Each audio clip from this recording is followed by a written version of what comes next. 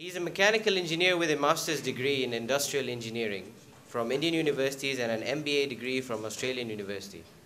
He believes that there is no end for learning. Mr. Rajkumar has 29 years of automotive industry experience, which includes experience with engine manufacturers in India and Nissan Motor Company in the Middle East. For 7 years, he has been at AW Rastamani Group, heading the after-sales division, leading a workforce of 1,700 employees, dealing with 6 vehicle brands and 5 allied products through 16 networks across the UAE.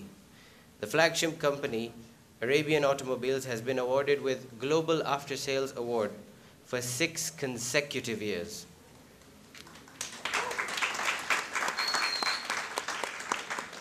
And maintains top-tier status in customer satisfaction in the UAE. It is regarded as the best and biggest in global Nissan. Mr. Rajkumar is considered to be an authority in automotive after-sales management. He is interested in writing, reading, and being an inspiring speaker. So ladies and gentlemen, without any further ado, I would like to call upon our chief guest, Mr. M.K. Rajkumar, to inspire us all. Thank you very much for such a wonderful intro. Before getting into my speech, we will do 2 exercises. One exercise for our body, other one for our mind. They say the best and simplest way to energize our body is clapping. Can we clap?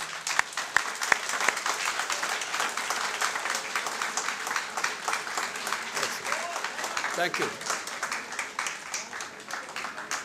So now, having energized our body, now it's important to energize our mind. The best way to energize our mind is laughing. Please laugh. Okay. I think you're not laughing. So, very good. Excellent.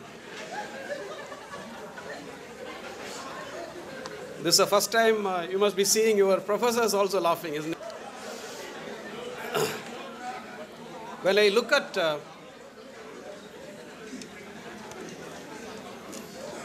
at you students, young, smart, energetic, handsome, and beautiful students, I go back to my engineering college days.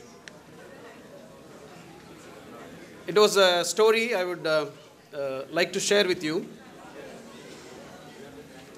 Okay? Are you ready to listen to a story? I was in mechanical engineering.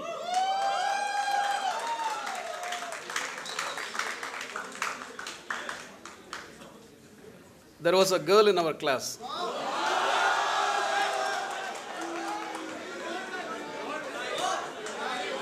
Only one. Her name was Jyoti.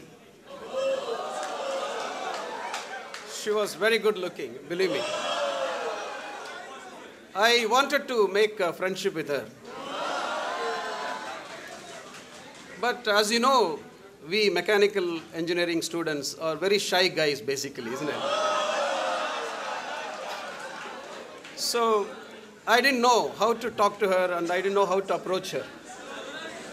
I had a friend named Ismail. He was from electronics and communication.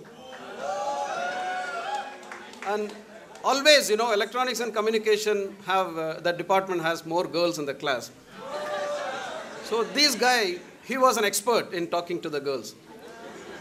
So I asked him to help me. I asked him to teach me how to approach. Then he said, okay, let's do step by step.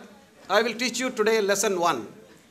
All that you have to do tomorrow when you see Jyoti is that say, hi, how are you? My name is Rajkumar. What's your name? I said, okay, let me practice. So whole night I was practicing. Hi, how are you? My name is Rajkumar. What's your name? Next day, I went to the class. There was a break time. We had one water cooler. next to our room, classroom. She was going to the water cooler. I followed her. I looked at her. She looked at me.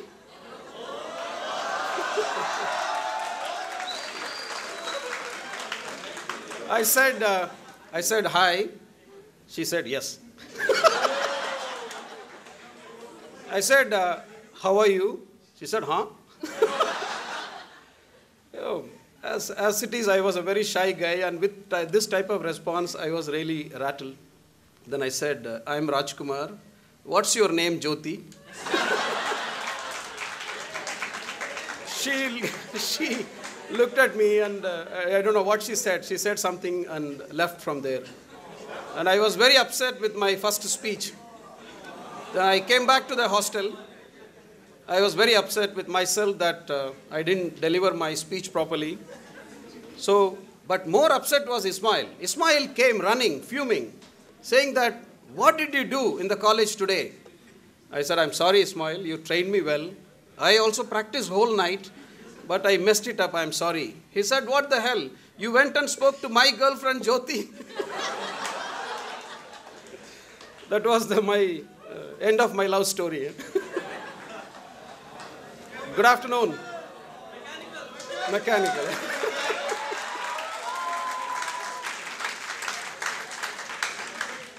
Good afternoon, ladies and gentlemen, professors, doctors, and boys and girls. First of all, thank you very much for inviting me and my colleagues from Arabian Automobile to this TECHNOVANZA 2014. I want to congratulate Manipal University for this initiative. It's an excellent initiative, and it's amazing to see how you are inspiring our students to participate and do innovations. Excellent initiative, I would say. I understand there were around 1,200 students participated during these 2 days. I think all of you who participated, and it was conducted by students themselves. It's an amazing initiative. All of you deserve a huge round of applause.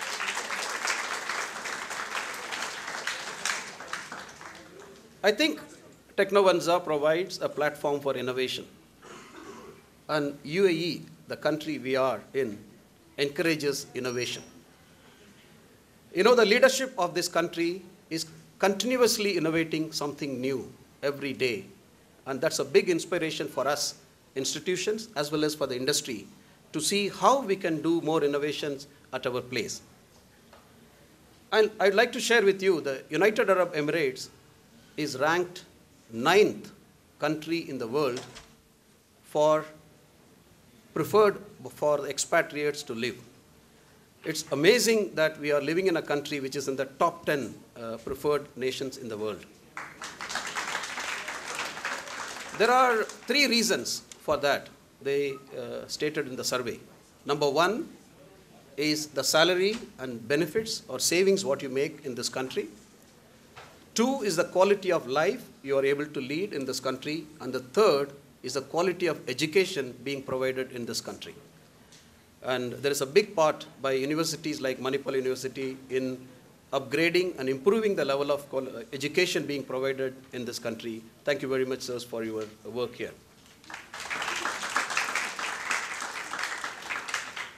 And we come from industry like automobile industry, Arabian Automobiles. We would like to work with institutions like Manipal University. In fact, we are discussing, and we will be very pleased to support your university in setting up the automobile lab here. We will be very happy to take the automobile students, even mechanical students, for internships and even for placements in our organization in the years to come. So to talk about the future a little bit, by 2020, there are going to be 200,000 additional jobs going to be available in this country. 200,000 additional jobs are going to come up in the next 6 years. It's an amazing opportunity. There is a big opportunity available. Talking about our industry, automotive industry, I would like to share briefly some statistics for your information. In 2013, as an industry, put together all brands, we have sold 360,000 vehicles in the UAE. As of today, there are 2 million vehicles running on the roads of UAE. It's a huge vehicle population in a small country like United Arab Emirates. By 2020, in 6 years' time, this 2 million vehicles on the road is going to be 4 million vehicles on the road. So all these are suggesting and giving confidence to us that the potential is amazing. The opportunities are plenty. So it all depends upon how we are going to make use of these opportunities, you as students, and you are the architect of the tomorrow's world. They say life is a race. You need to run faster to beat other person to be successful. But I don't endorse this view.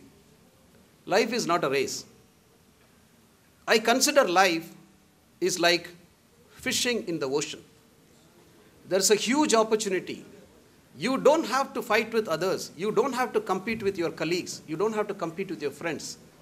You have to compete with yourself. You need to equip yourself with necessary skills and gadgets and gain knowledge to overcome the difficulties, and then you can be successful. In this journey towards success in our life, will there be challenges or not? For sure, there will be challenges. There is nothing comes easy. If it comes easy, it is actually nothing. There was a Japanese gentleman named Akio Morita. This person developed a rice cooker. This rice cooker, instead of cooking rice, it was actually burning rice. He could not even sell more than 100 rice cookers when he started this. He didn't give up. He went on to do research. He went on to develop more businesses. And today, the electronic giant Sony was developed by Akio Morita-san. There was one colonel, retired colonel. At the age of 65, he started chasing his dreams. He developed a recipe. He went to 1,009 restaurants asking them to take this recipe. Rejected, dejected, no. He continued chasing his dreams. Finally, one restaurant accepted the recipe, and today you know the food chain as KFC. I'm talking about Colonel Sanders. There was an employee was fired from his job. The editor-in-chief fired him, saying that he lacked creativity. He didn't give up, and he went on to establish the icon for creativity, Disney World. I'm talking about Walt Disney. At the age of 4, a child did not know to speak. At the age of 7, he did not know to read. The school teachers said that this child will not be able to come up in the life.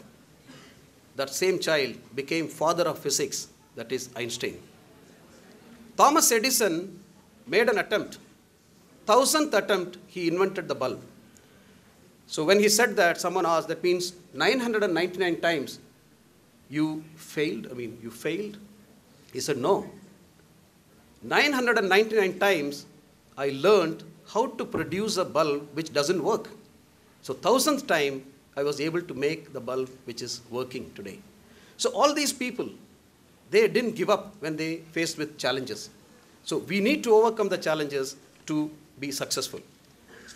But how to overcome the challenges? How to turn the dreams into reality? How to make it happen? The first step is dream. First is to dream. The second step, wake up. If you don't wake up from your dream, you cannot do anything. So second is to wake up. The third, you have to have clear goal and clear destination where you want to go. You cannot start a journey without having a clear destination in your mind. And next is to decide the direction. There are many ways to reach your destination. So you have to select the direction to reach your destination. Then challenges will come. We need to overcome the challenges, and you have to be self-motivated. There will be no one coming and motivating you in the world. You have to be self-motivated. And you need to enjoy the journey. There is no point in chasing some dreams and success if you are not enjoying the journey. You will not be able to chase your dreams and your success if you don't enjoy the journey, even if it is a challenging one. And then finally, celebrate the small successes which you will make on the way to reach your dream, to reach your success. And with this determination and the passion I can see in your eyes and the way you have participated in TECHNOVANZA, I'm sure you have the passion to succeed. And my best wishes to you to be successful in your life. Thank you very much. Can we hear a huge round of applause for that wonderful motivation? Thank you, sir.